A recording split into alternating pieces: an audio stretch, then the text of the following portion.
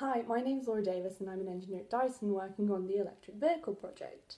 Today's challenge that I'm going to perform for you is the floating ping pong challenge. The brief is to make two ping pong balls float in the airflow of a hairdryer at the same time without hitting each other. It's absolutely no coincidence that I'm doing this challenge and Dyson produced their very own supersonic hairdryer. So what you need is two ping pong balls and a hairdryer. Of course, it doesn't need to be a supersonic, but supersonics are very good. So the method, switch on your hairdryer, making sure it's on the cool setting. Hold it with the nozzle pointing upwards. Take the first ping pong ball and place it into the stream of air.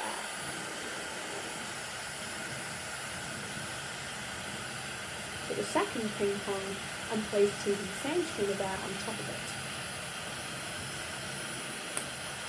Get a little bit of a success there. Let's try it one more time.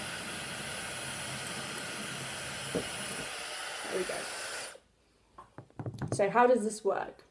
So the hairdryer produces a high velocity stream of air with low pressure, and the surrounding air keeps the ping pong ball inside the stream. So when we put it on, we place the ping pong ball inside the stream, the surrounding air keeps the ping pong ball within the stream.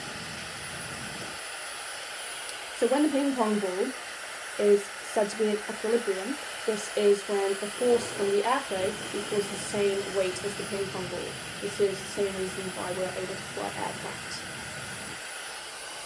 So the theory behind this is Bernoulli's principle. This is an equation linking air pressure, velocity and density with particle weight. So give that one a Google and try and get your head into that equation. And please try this at home, it's really fun. Give it one more go.